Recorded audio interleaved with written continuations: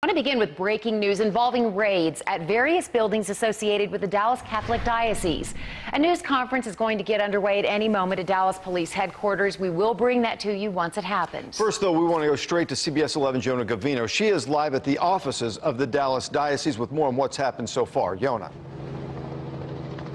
Russ, right behind me there is a white cargo van backed up. Behind that, a Dallas police squad car. Officers have been here for hours. According to Snap, the raid is in connection with a priest's sex abuse scandal. DPD has the entrances blocked here at the diocese. According to the Survivors Network of those abused by priests, it's suspected that law enforcement raided the secret archives of the Catholic Diocese of Dallas. It was on the last day back in January when Catholic leaders here in Texas identified nearly 300 priests and other church leaders accused of sexually abusing children. Snap said in a statement today it's suspected that that list is incomplete. That statement goes on to say, we hope that this raid today sheds more light on the clergy abuse scandal as it relates, and will uncover the full truth of who knew what and exactly when they knew it. For now, we are live in Dallas. Yona Gavino, CBS 11 News. Thanks, Yona. And that news conference we mentioned is getting started. Let's listen in with Major Max Guerin, who previously worked in Dallas by the name of Edmundo Paredes. This information came from the Dallas Catholic Diocese, and the investigation of the allegations led to the issuance of an arrest warrant for Mr. Paredes.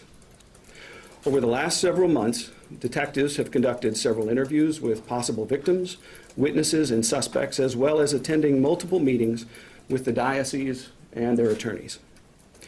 In addition to the allegations against Mr. Paredes, detectives are investigating at least 5 additional allegations of child abuse against other suspects. These investigations stem from additional allegations made after the case against Mr. Paredes became public.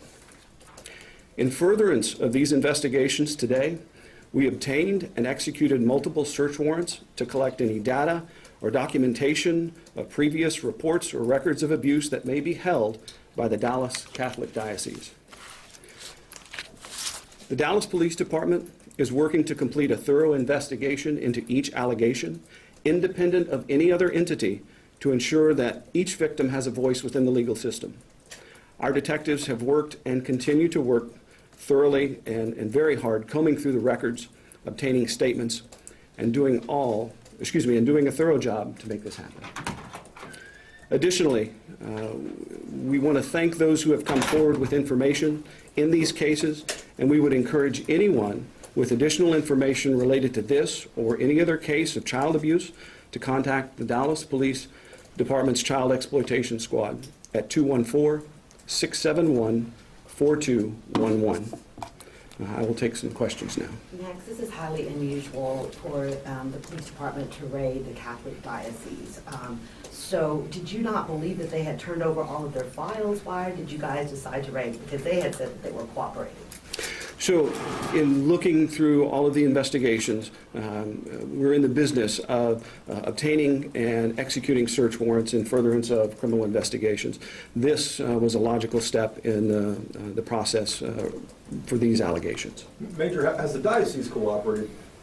Again, we have had a number of meetings with them, characterizing that at varying degrees of cooperation. You could do that, but again, I'll reiterate that we believed at this point that the execution of the warrants was wholly appropriate for the furtherance of the investigation. Are the people priests who are under investigation? I'm not going to get into the potential identity of any victims, or any suspects or any victims. These were evidentiary search warrants, and no arrests were made today as a result. This is a natural progression of the investigation. All the locations where they were executed aside from the location on their lawn? So there were 3 locations that we executed search warrant. One, you're aware of, the Catholic Diocese headquarters, 3700 block of Blackburn Street.